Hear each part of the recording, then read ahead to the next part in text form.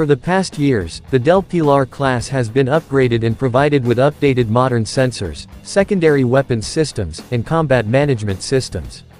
The government made an effort to upgrade the three vessels to keep them at par with its newer cousins, the Resolve-class frigates.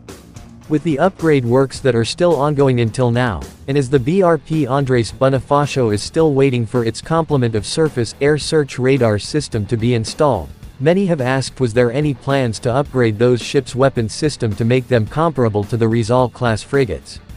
And the answer is yes. With the information provided to Bonds QPH, and this is for quite some time already, there are already offers to upgrade the ship's weapons systems, including missile systems. The first offer was for the Pilars to have a rail-type guided missile launching system. However, it is not definite if the offered system will use a twin or single-arm rail launching system like the Mk-13 or the newer Mk-22, which Bonds Q believes is much more appropriate to be installed on those Pilar class.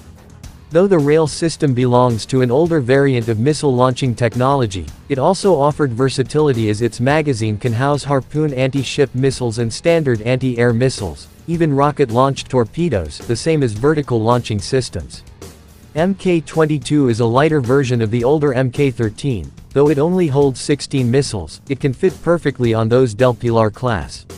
However, this system is only fit on those US-made missile systems.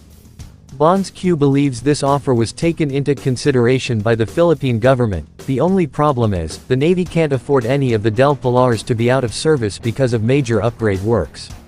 Installing the rail system means one active ship will be out for quite some time, as installation of the magazine system alone will take a considerable time to be completed, a time that the Philippine Navy doesn't have as they have only a few ships available for patrol duties.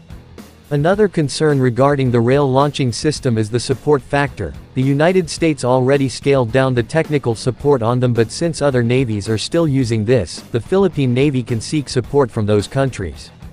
However, if the rail-launched system is not possible for those Pilars, the Navy can still seek tube-launched anti-ship missiles and short-range air defense systems, the same configuration as the current Resolve-class frigates.